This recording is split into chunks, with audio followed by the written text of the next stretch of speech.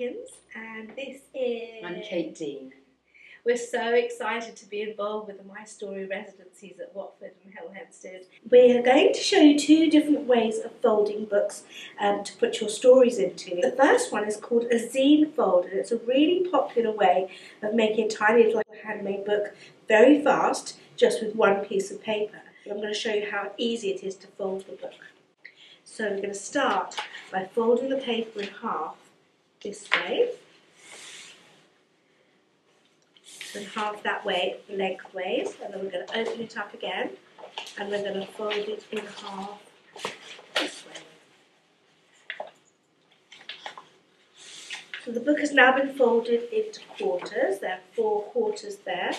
Then we're going to take one of the short ends and we're going to fold it into the middle. Like this, and give it a bit of a crease, and then the other side just the same.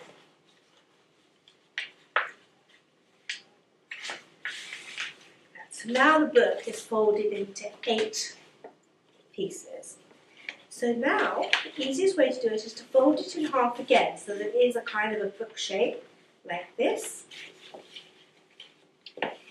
And if you very carefully look, where I've creased the book, let me crease it again just to make sure. I'm going to cut from here all the way along this line to here. I'm going to fold it in half. I'm going to cut along that line.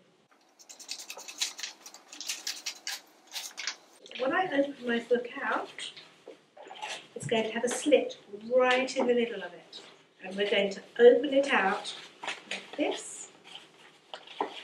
Takes a little bit of fiddling around with, like this, and we're just going to fold the pages on the creases, like this. And there is our little 8-page booklet. Might need some trimming and coaxing into shape, but there is our little printed 8-page booklet. This is another example of a small one made on just one piece of A4 paper, the same folds. This is ready to put your title on. My story might be your adventure, your memory, with some prints in that again could be developed. They could be worked into with pens, other paints, embroidery. There might be a page of your story and something that happens in the story you might draw into a pen panel there. Another page of your story, and blank ready for you to maybe find something that you want to stick on, like a feather or a flower or a leaf.